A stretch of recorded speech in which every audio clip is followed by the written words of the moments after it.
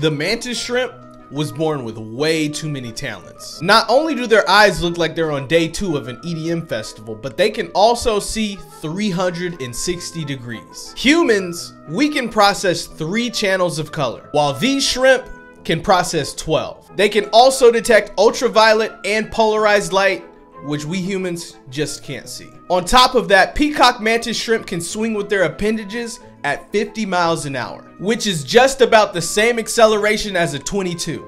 You know, the deuce deuce. They use their talent to crack open things like crustacean shells. Their punch is so fast that it creates a cavitation bubble that can reach over 8,500 degrees Fahrenheit. 8,500 degrees Fahrenheit. They're also not the easiest thing to have as pets because they can literally punch through aquarium glass. So if I was a little sea creature, this would be the last thing I'd want to see in a boxing ring.